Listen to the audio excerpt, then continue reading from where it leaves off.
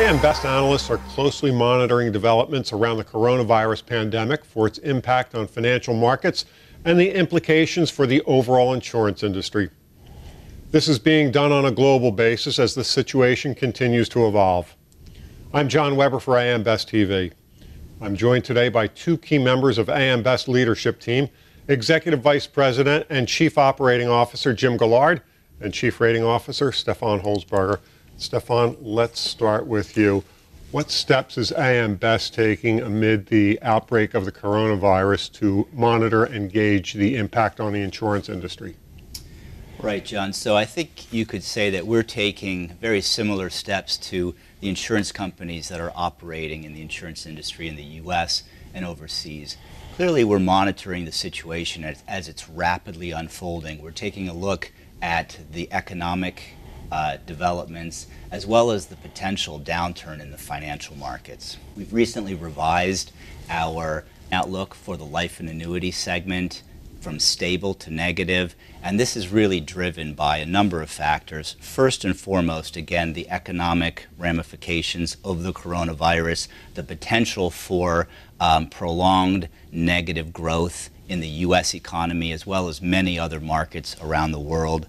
We're looking very closely at the implications for interest-sensitive products, as well as ongoing spread compression. So we know that the life and annuity insurance companies in the United States particularly, as well as globally, learned quite a few important lessons from the financial crisis of 2008 and 2009. Asset liability management has really improved. Access to liquidity has been a priority since the financial crisis more than 10 years ago, but these are unprecedented events. The economic downturn really, what we've seen so far, is severe, and there's really no knowing how much farther that might transgress. So it's something we're monitoring very carefully, but we do feel out of the three segments, PC, life and annuity, and health, right now the life and annuity carriers are likely to be most severely affected by this pandemic.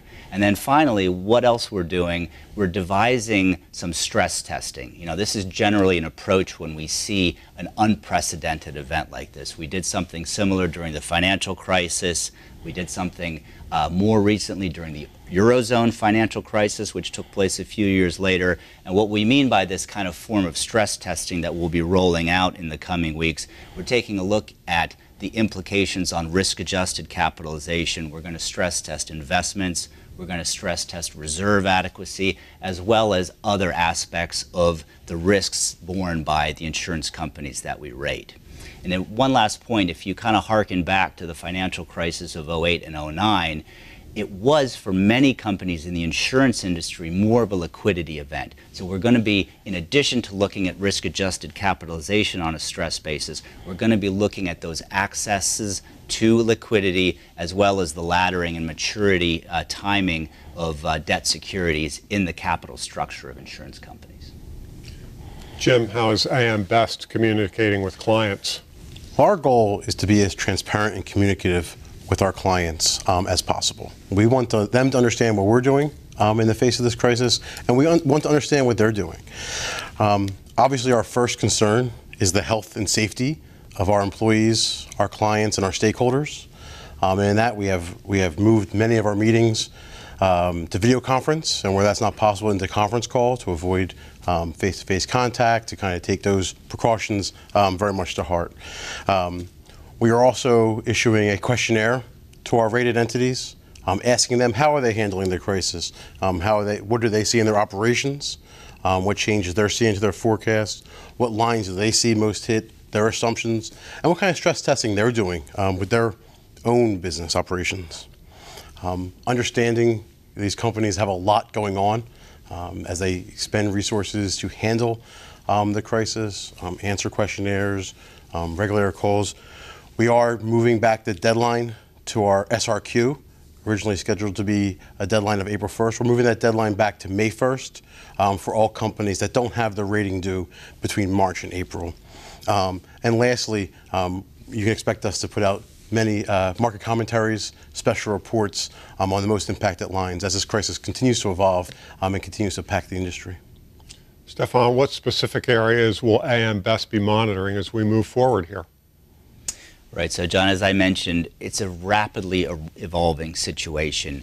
Really what we're going to be doing over the next weeks and months is just taking the pulse of the global economy, the financial markets, really trying to get our arms around how severe is this event really going to be and how long lasting. You know, today it's clearly difficult to understand the full ramifications on GDP, on the investment markets, as well as on various insurance products, right? I mentioned how the interest-sensitive products on the life and annuity side are clearly going to be affected by this crisis.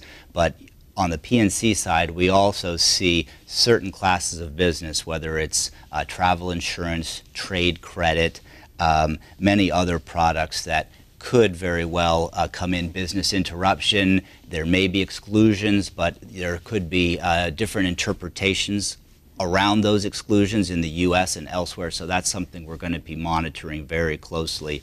Most of the companies on the P&C side we feel are well protected. Their core lines of business, whether it's on the personal lines, commercial lines side, or in the reinsurance segment, you know, those main lines of business are going to be probably more indirectly affected by the pandemic, and couple that with the fact that really all segments of the market are quite well capitalized, again with ample liquidity. We feel companies are well positioned to handle a certain level of severity, but as I mentioned, really the ultimate ramifications are just certainly uncertain at this point. We know there's going to be a lot of pain felt, and as a major investor in these organizations, you know, the insurance segment is going to also feel that from an investment performance standpoint. But, you know, if it's a very prolonged recessionary environment, you know, that's going to be a strain really on all companies that we follow at AM Best.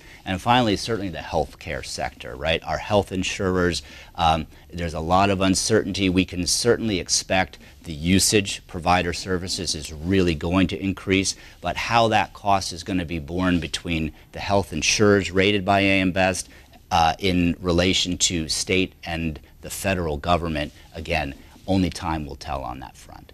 Thanks, Stefan. Jim, I'm sure we'll be hearing more from you in the coming weeks and months. Absolutely. For AM Best TV, I'm John Weber.